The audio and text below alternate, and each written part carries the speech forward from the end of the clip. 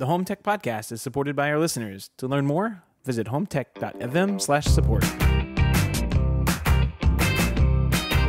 This is the Home Tech Podcast for Friday, March 16th, 2018. From Sarasota, Florida, I'm Seth Johnson. And from the mile-high city of Denver, Colorado, I'm Jason Griffin. Seth, how's it going? Great, man. I'm just sitting here looking around. Tee-hee. Oh, what the heck was that? What? Tee-hee. What was that? Tee-hee. Tee-hee. It's not creepy at all. Why is Alexa laughing at me? Is that really the laugh? Wow, that is creepy. I think I heard a different one online. Anyways. I don't know. I asked it to do it today, and that's what it came out with. So That's what you got. Well, you had to use specific language, right? Because they had a weird glitch. For those of you not really, scratching your head maybe and wondering what the heck we're talking about here, Alexa had a little bit of a glitch this week, and a number of people reported hearing these sort of creepy laughs out of nowhere, which would be a bit of a surprise. And it turns out that according to Amazon, in rare circumstances, Alexa can mistakenly hear the phrase Alexa laugh. Seth, you're going to have a number of bleeps in post there. The company the company did say in a statement to GeekWire, we are changing the phrase to Alexa, can you laugh, which is less likely to have false positives, and we are disabling the short utterance Alexa laugh. So there you go. Mystery solved. Yeah, that's I was actually at Disney when that hit, and I'm like, oh man, I wish I was home to try this out, but wasn't able to give it a shot until I got back, and decided to see if I could record it. But man, that's hilarious. Like I have been victim to the stupid Echo losing power in the middle. I think they fixed this. When I initially got the Echo, if it shut down in the middle of the night, it would wake up and kind of do this weird hello sound I remember you saying that. I remember you telling me about that. And I think they got wise to it after a while. It stopped doing that if we lost power in the middle of the night. But it still does do it, I think, during the day. Like right. That's a smart iteration that they were able to pull off. But I do remember just waking up in the middle of the night and hearing hello, and just, oh my God, that if that doesn't freak you out, the laugh doesn't freak you out, that'll do it. So yeah, a little weird for sure. And you know what the best part is, though? We've got a new sound effect now. Yep. For the sound bank there, which you've got set up for the live show now. So there's some positive out of it. Yeah, absolutely. Maybe I'll use that to bleep the word this time. Yeah, there you go. All right, Seth. Well, let's jump into some headlines here. I think you're up first. Samsung just unveiled its 2018 lineup for QLED, not to be confused with OLED. Those are the quantum dot, I guess is what they're using. These are their new 4K TVs. A major focus in the lineup is intelligence and smart home control. The new QLEDs will ship with Bixby and offer voice assistance capabilities right out of the box. And they also act as a centralized dashboard for Samsung SmartThings smart home platform, giving you on-screen control over all things smart things. Very interesting. I know that we did hear that Samsung was going to be doing that with the SmartThings integration a while back, and hey, look, it's a Bixby sighting. Yay! So maybe we're getting closer. We'll have to keep an eye on that one. Moving on here, Monday of this week was your last day to get YouTube TV for $35 a month. The price has now increased to $40 a month, putting it more in line with services such as Hulu and Sony's PlayStation Vue. Google announced the price increase last month as it has added a number of new channels, including TNT, TBS, Cartoon Network, and CNN. It's those expensive bubble guppies. That's it, man. Philips announced a new outdoor version of their popular Hue smart lighting system. The products work seamlessly with the existing Hue systems and will come equipped with white and the white color ambience lamps. The Hue Lily, which will sell in a kit with 3 light points for $280, is a spotlight system that you can use to highlight your garden. If you need color-changing pathway lights, the Hue Kala Bollard will run you $130. Several other products in the white-only category were announced, starting as low as $50. We don't have too many details on those other than their names. And the new lights will be available in the U.S. this summer. Other than the names, and those are not easy ones to pronounce, Seth, so I'm glad that story came to you first. Yeah, nice job. I took them out. Yeah, you did good. I did read that they're having a press conference, I think, this coming Monday, to reveal more information. I definitely have some questions about this, specifically around RF range and how that's going to perform outdoors, and presumably, I guess you'll need some strong Wi-Fi out there, I suppose. I actually am not sure. I think Hue it's is a Zigbee system, right? So anyways, definitely some unanswered questions for me there. I was digging around a little bit and was unable to find it, so we'll look forward to learning more about that one soon. Moving on to our next quick story here. Reports are circulating that Apple could be releasing another version of the HomePod later in 2018 at a significantly lower price point than the current model. This, according to a report from KGI's Ming-Chi Kuo. How'd I do there, Seth? Great. Nice. Nailed it. I practiced before. According to Ming-Chi Kuo, there will be a cheap version of the HomePod in the second half of this year. So we'll see. Yep. Hopefully we'll see that. Hopefully they'll update HomePod altogether. I mean, it's got anywhere to go but up. So a SmartThings outage this week left many users unable to control their connected lights, locks, and other hardware. Reports of the problems began to circulate on Monday, March 12. SmartThings acknowledged the outage that afternoon and addressed it by Monday evening, though a small subset of its users then continued to struggle to install and edit automations on the platform. I checked their website and they still kind of had some updates to do, but everything's green. So I'm not sure. It may just be a couple of people still having problems. Yeah, I don't know. It's hard to tell, but it sounds like it was a pretty widespread outage. I know Gavin Campbell, who we had on the show, is a big SmartThings user, and was thinking about him when that happened, and some of the conversation we had when he was on the show recently about some of the reliability issues that SmartThings has had lately. So hopefully they'll get things back on track there soon, and that it didn't affect too many people too badly. Speaking of that story here, in our final quick headline, not to be outdone by SmartThings, the Legrand Intuity system has also been down, this one for nearly 2 weeks, according to some dealers, which is a big problem if you got an Intuity system in your home. Customers were sent an email blaming the outage on a move to a new cloud architecture that will, quote, will better serve the Intuity program. No time frame commitment has been given on a resolution of the outage. Legrand is asking dealers to continue to postpone Intuity truck rolls and commissioning appointments while the issue is addressed. Legrand did commit to notifying dealers and homeowners with instructions on how to reconnect installed Intuity systems once testing of the new platform is complete. Do we have some sort of a fail sound effect that we can tee up there? It's funny you ask. There we go. That rounds out that story. Yeah, that's incredible. I have no words to be completely down for that long, and to have with no indication of when you're going to come back either. I mean, can you imagine? Oh my gosh! If I was a Intuity user, I would be fuming. Yep. That is crazy. So hopefully they'll figure that out soon. That is a bad deal right there. Bad situation for everybody involved. Yep. So Ecobee has announced that it is closed on a $61 million Series C funding round led by Energy Impact Partners, so followed by several institutional funds, including the Amazon Fund. Great. Now I've got to bleep a fund. The company says the funding will allow it to build upon its suite of smart home technologies connected by whole home voice control, sensor technology, and artificial intelligence.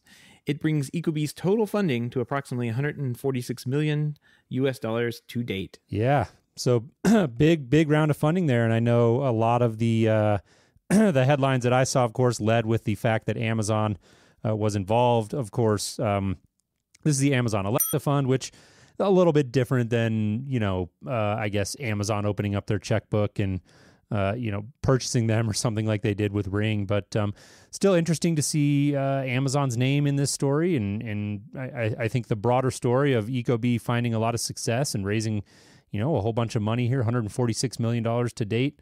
There's some, people making big bets on Ecobee. And I know that I have had great experience, Seth, with it here at my house, and generally a fan of the company. I've had a couple of instances where I needed a little bit of support figuring things out. The support was really good.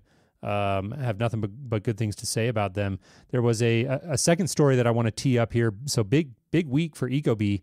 In addition to the funding news, They also officially announced pricing and availability for their new Switch Plus. This is a new smart switch available for pre-order now and shipping on March 26 for $99 in the U.S. and $119 in Canada. Like other smart switches, the Switch Plus includes Alexa integration and HomeKit support, but it also takes integration with Amazon's voice assistant a step further by building it into the light switch itself. So big product release as well this week. Pretty cool. Yeah.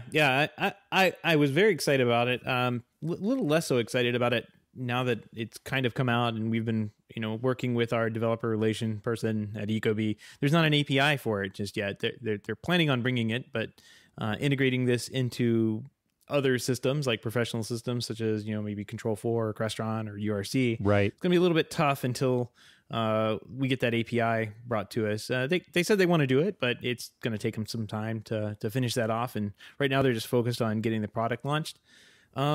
I kind of find this product funny, like going to their website and looking at it. This thing has like a little tiny speaker in it, right? And it's talking about, hey, you can listen to music out of your light switch. I don't know what to think about that. So, with all the reviews that came out with with the Apple HomePod and how it sounded and all that like this is like the other end of the spectrum, right? Like this is gonna sound bad, because it's a tiny little speaker inside of a light switch that you could yell at to do things, right? Look at it this way: there is a speaker, okay, and it does play music. Those things are true, right? So the marketing team, they're not lying. Yeah. So the marketing team is doing their thing there. I get it. Yeah, that's going to sound pretty terrible. But obviously the speaker's got to be there for that for the Alexa functionality, and it's an interesting looking product. I frankly I don't think it's the most beautiful looking product I've ever seen, but it's not terrible, and certainly not something I would hesitate to put in my own home if the need arose for it. I think that the really thing that struck me about this story, and one of the trends, we mentioned one of the headlines, Seth, that we did a minute ago was Bixby integration into Samsung TVs, and now we're talking about Alexa integration into a light switch. And this is one of the big themes that coming into the year I was really keeping an eye on, and it's already starting to take shape. This idea of voice control really propagating throughout the house, and I really think that through the rest of 2018 we'll see more of that. Right, you're going to see it breaking out of smartphones and stationary speakers and moving increasingly into other devices in the home like light switches and TVs and eventually appliances. And pretty soon it's just going to become ubiquitous. And you start to see why these companies are really competing to own the platform. They're making the long play there because the speakers are that's just a conduit, right, to get that platform into the home. Yep. I mean, there's definitely things. I don't know if you can do this with these types of Alexa platform systems. But I know on the Echoes you have like the ability to do intercoms between them. Like you can say drop in on this particular room. Like this would make a really killer intercom system. Like if that's something you could do, you could just say that's a great idea. So I know that would be. I mean, imagine replacing all of those Newtone systems and all those horrible M&S systems that are out there with this. Yeah. Well, so that's interesting because Echoes do have echo-to-echo calling. Yeah. Right? Yeah. So that functionality is there coming from the total non-technical of the two of us. It's in the platform somewhere, right? Yeah. And it's just a matter of sort of figuring out how to implement it. I think that's a great idea. I'd be surprised if they aren't sort of thinking it already. I did a quick word search on this article while you were talking to see if intercom was in there, and it's not. So who knows? I mean, they call it something else. It's just part of the Echo system, right? So like, I think you just get it if you get Alexa, but I don't know if you get it. Like I don't own any non-Amazon branded Alexa products, so I don't really know if it 100% of Alexa gets transferred when you stick her brain into a light switch. Or, you like with HomeKit or with HomePod, like you get maybe 10% of Siri stuck in there. So it will be interesting to get that. Maybe somebody out there knows, they can give us some feedback. If maybe you can do that with your, if you have one of those Ecobee thermostats that has Alexa built in and you can, drop in to your thermostat somehow. That'd be kind of interesting. It's an interesting use case that I thought of when I saw it. And I'm like, oh, you could do an intercom with this if it works that way. And, if it doesn't, then it's a miss. But it's definitely one of those things that Amazon can iterate on and make available, I'm sure, for the rest of the partners on their platform. Well, I can say that I've heard anecdotally that Amazon, and I was just searching to see if I could find any sort of stories, but I think one of their big things with Alexa is that it's the same everywhere, right? Like I think have as a company have gone to efforts to ensure that there aren't all of these different flavors and various iterations of Alexa built into different devices. I think they're really trying as a company to keep it very consistent and uniform across all of the deployments. So interesting. Here I found just while we were talking, found a Reddit service. Can Alexa drop-in be enabled on the Ecobee 4? Currently, no third-party devices support drop-in, which is a major bummer. Interesting. Yeah. So I'm hoping that's something that either this was done 3 months ago, so who knows? But I'm hoping that's something we get to see in the future, because it's definitely a missing feature from this product perspective, but not something that's a complete deal breaker if you're already interested in getting a light switch that you can talk to. Yeah, it's kind of a nice to have, not a need to have. But I agree with you. The form factor of this Switch Plus from Ecobee is tailor made for that sort of functionality. So drop in, that's right. I couldn't remember what it was called, but it'll be interesting to see if they're able to turn that on at some point, because I think it would be a great fit. But like you said, I think it's a cool product with or without it. Pretty compelling price point. It's I know you can get smart switches certainly for cheaper than $99 these days, but to have some of the functionality built in that this one does,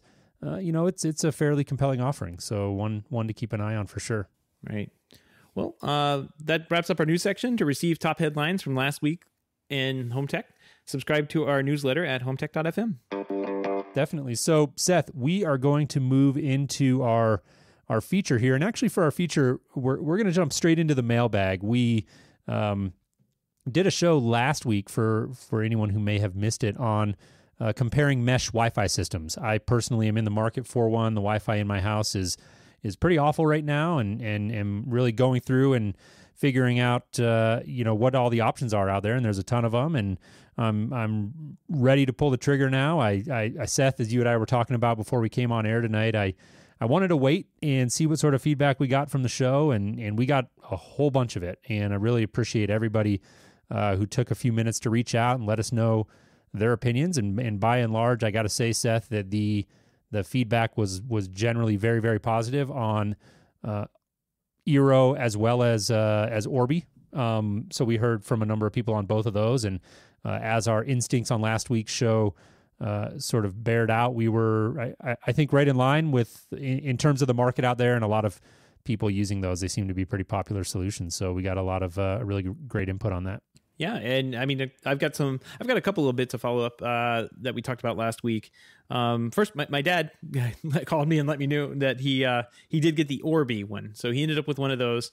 Although he's funny, both of our dads, both of our dads have Orbis now. Yeah. So he joined the Orbi club. There you go. And you said you get two of those. It sounded like he had three of them. I really didn't get the full story because it was just a quick discussion about it. But he said that one of them he had some range issues. He was basically trying to get some of those Ring security camera lights installed, and those you have to have really good Wi-Fi to those devices or they won't work properly. So he was having problems getting one of those full on with the Wi-Fi, and he had to run he actually had to do a hardwire backhaul. This is what we're calling it now.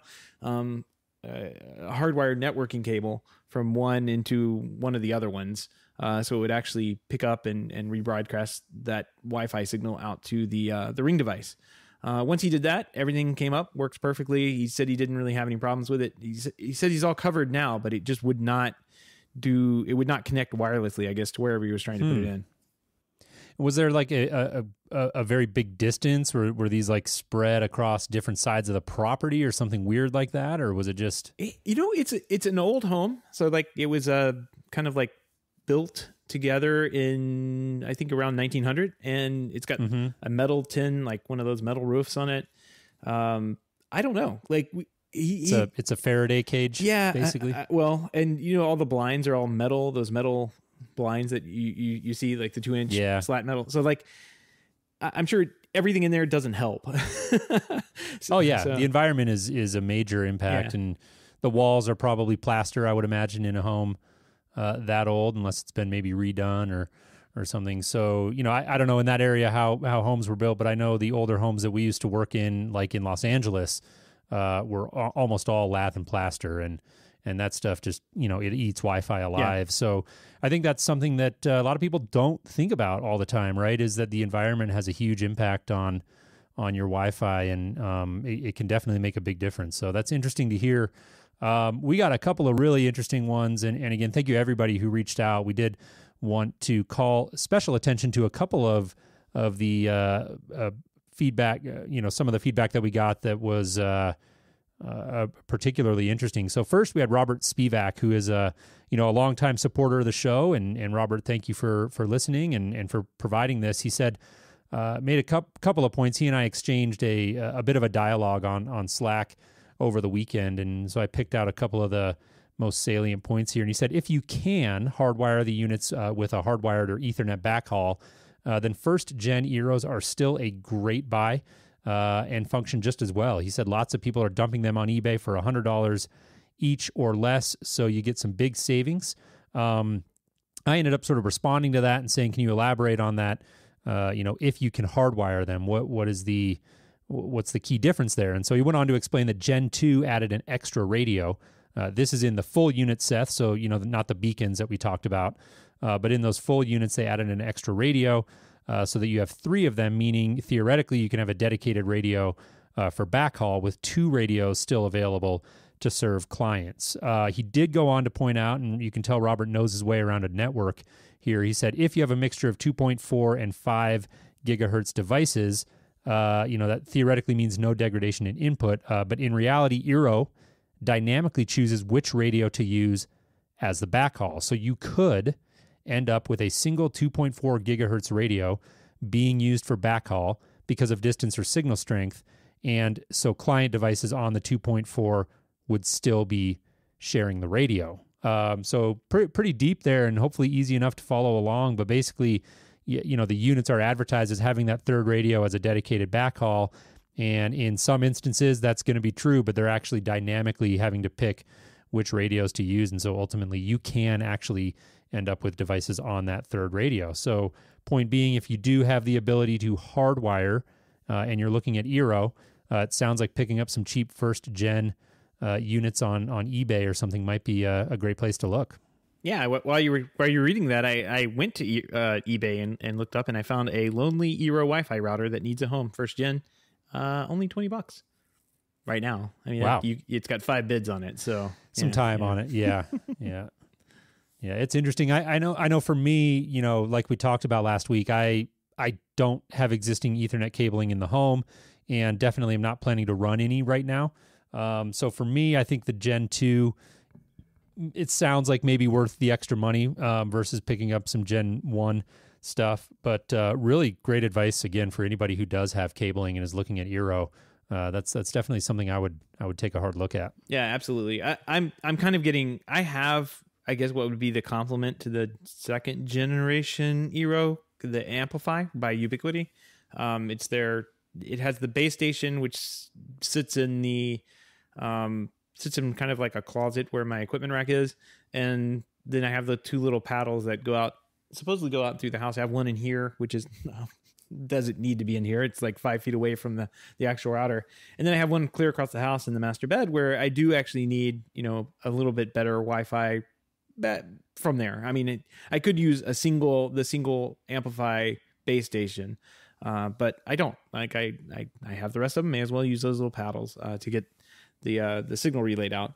For whatever reason, I have not random outages, but like random slowdowns of my internet service. And when I just go and simply reboot the Amplify router, or sometimes I find it where it needs an update and I just update it and it reboots, like everything works perfectly fine again. So leads me to believe from years of deduction and troubleshooting that maybe there's something wrong with this one that I have. Don't need a troubleshooting degree to start to connect those dots. I'm it sounds like it's not a coincidence. I mean, if you're rebooting it and speeds are coming back, then where there's smoke, there's fire. But presumably, you've got a decent connection coming into the house, and you sort of know that those the speeds coming in from your ISP aren't dipping in correlation to when you're having those issues, presumably. No, they're not, because I'm not even rebooting the router. I'm just rebooting the Amplify, which I'm using in bridge mode, which is not even using the router portion of it. I reboot that, everything kind of comes back up and works properly. So I'm just kind of like at my last straw with it, I suppose. It's working fine right now. And it does get me good speeds when it does work. And it's only random. It's once every 2 or 3 weeks or months, or, it doesn't happen very often. But when it does, a daily thing. You notice, it's So it's kind of like taking a shower without hot water. You definitely notice when you don't have hot water. So, if one day out of one random month you didn't have hot water, you'd probably remember that better than all the other days that you had hot water. So I'm probably going to get the Ubiquiti, like the AC Pros that they have. Maybe a couple. I only need 2 of those. Put those in the house. I have retrofitted a bunch of Cat 5 in the house, so I have the option of putting those up somewhere. And I should be able to locate one kind of in the master closet area, and then one closer to the garage here, and that pretty much would cover the entire house. Yeah.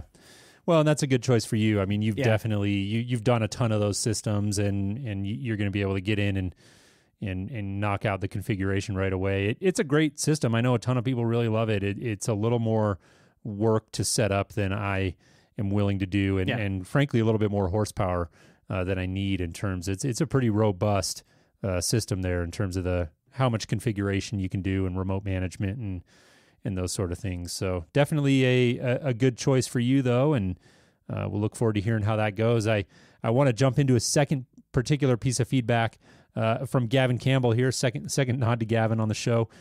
We had Gavin on a few weeks ago for a really great installment of the Projects Project. Definitely go back and check that out. Episode 201, I believe. Really, really fun episode. And he heard our conversation, and he is an Eero Pro Gen 1 user, which we talked about when we had him on.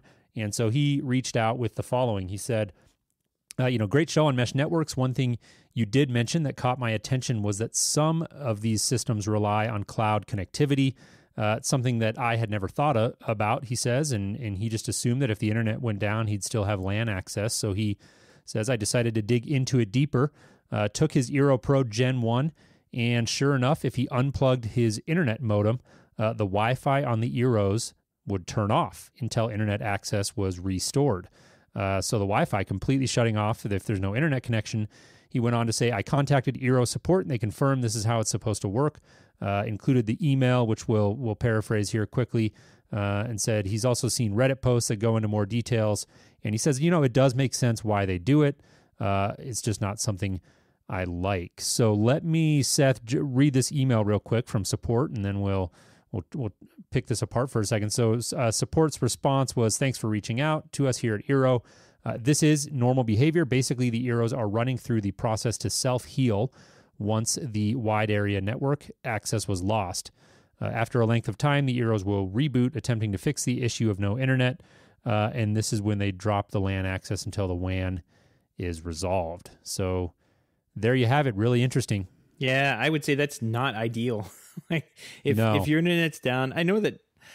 I mean, we had the hurricane here, and we eventually got power, and power's great, and I had local Wi-Fi, but I didn't have internet for a couple of days. And I know that the Wi-Fi was pretty useless at that point until, you really don't realize how much you use of the internet until you turn it off, right? Like it's one of those things. Yeah, you find yourself in a dead zone with your cell phone, and you're like, this thing, what does this thing do? It doesn't do anything. It's worthless. Useless. Yeah. Paperweight. So, but I've got to say, like it turning off the internal LAN, I understand why it's happening, but it seems like there's something that they could do to fix that. It doesn't sound like an ideal situation to me. It doesn't. You'd have to think that there would be a way to leave that LAN functionality in place, and then through software monitor that WAN connection, and when that comes back on, fire off a quick reboot to the access point so they can refresh. But yeah, really, I mean, that one is troublesome for me. I'm not going to call it a deal breaker, but it's definitely something I'm considering, particularly because I've got a Tableau that I still haven't installed. I just need to figure out the antenna situation and take care of a couple of other things. But that Tableau is going to store over-the-air content on a local hard drive. And as I understand it, the Apple TV, the Tableau app, I think, and maybe this is something I should dig in and confirm, but I think that app is just going to stream the content that's stored on the Tableau straight across the LAN. I don't see why it would go up to the internet to do that. So that's probably something I need to confirm. But that's one example, right, where having the LAN functioning without the WAN, without the internet connection, is important. So admittedly, there's not a whole lot of those situations, and mine is a pretty specific use case that I'm thinking through and trying to weigh my options there.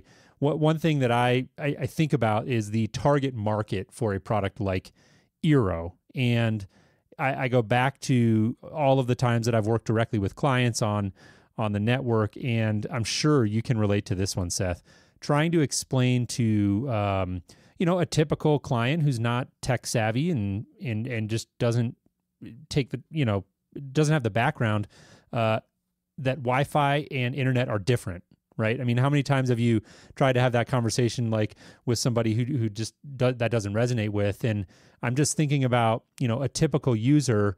If you think through this situation, if a typical sort of non-tech savvy Eero user has their internet connection go down, but the LAN stays up, is very confusing probably for them, right? I don't know that it aggravates or makes the situation any worse for the support or the customer experience, but that is something that's interesting to think about. Is for the vast majority of Eero's target customers, the fact is if the WAN isn't working, the LAN may as well not work either, frankly. So again, mine is a pretty specific use case, but these are really the good things to know about. Otherwise, you go out and maybe you purchase something and you don't quite realize that there's this certain way they handle things that isn't ideal for your setup until it's too late, or it just causes a big inconvenience. So really appreciate Gavin digging in and doing some testing there. It's pretty cool. Yeah, when you said something about the target customer for the Eero, I instantly thought about support, and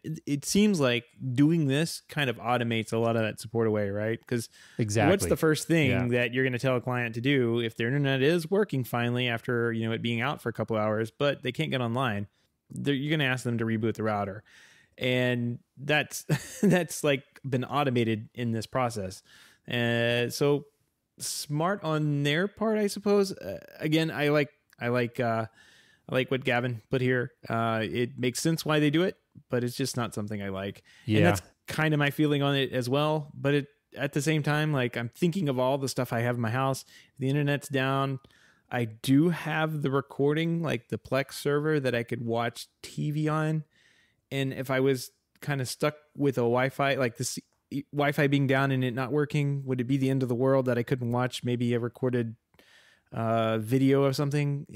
I don't know, maybe an inconvenience a little bit for about an hour or two until the internet came back, but other than that, like, really not that big of a deal. So but think about it for a second. Like, if you're a cord cutter, for instance, and you have Plex, a local Plex server like you just mentioned,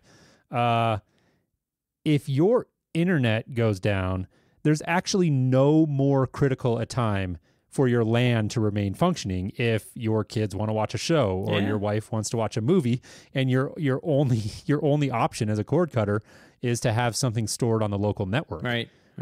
And if it's an all or nothing deal and the LAN goes down when the WAN goes down, that again is a bad deal. I wonder if it would seem to me like if they have the ability to activate this, which I can't imagine is a technical limitation, why not make it an option? Why not go into the software and have it be somewhere buried in a more advanced menu where, people aren't likely to really stumble across it, but if you're so inclined, you can dig in and say, you know what, leave my WAN in place and keep the Wi-Fi working, and I'll deal. Yeah, like if I know enough, right? You're telling them basically, I know enough to know that the WAN and the LAN are different, and I know that if the WAN goes down, I still want my LAN to work, and I can dig in and do some troubleshooting, to figure out what's what later. Yeah. So. Really interesting. If anyone, maybe we'll reach out and see if we can get someone from Eero on, or if anyone knows anyone at Eero, or perhaps works at Eero and is listening, we'd love to hear from you. Feedback at HomeTech.fm would be a great way to send that across. Yep. Thanks to everybody who participated in our Slack channel, giving us feedback all week, and who submitted to HomeTech.fm/feedback. Really appreciate it. Yep, absolutely. Jason, got a big picture of the week this week. Big one. You're going to love it. All right. Yeah, so we're trying something new here, Seth. I have not looked at this ahead of time. Okay, so first time you're gonna get my my first time reaction here. So it's titled "Drywall is not an easy job." Okay.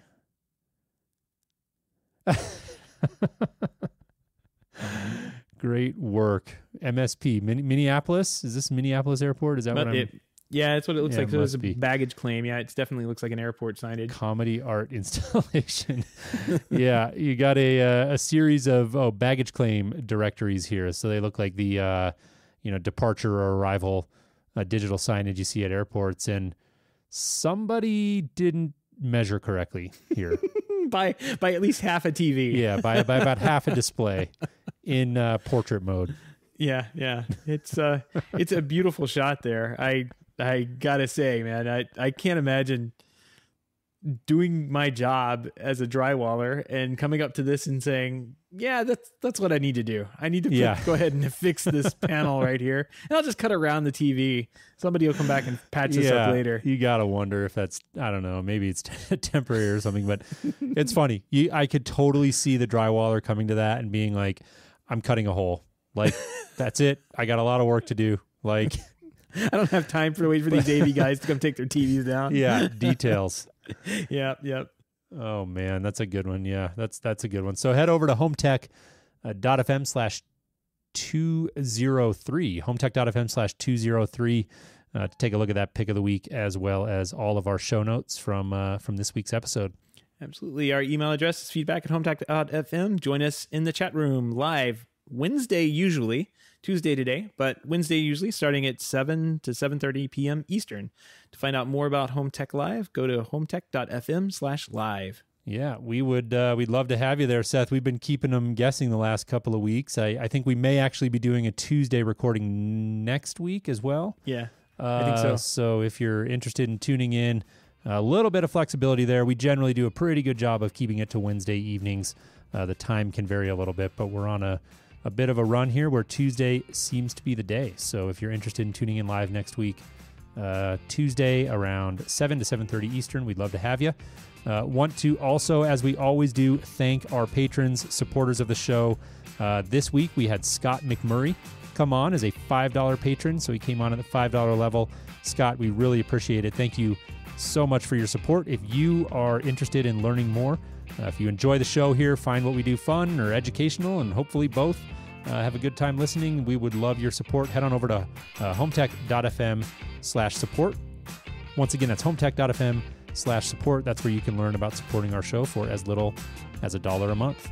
All right, Jason, well, that wraps up this week. I think we'll talk to you next week. Yep, sounds good, Seth. Have a great week. We'll talk soon.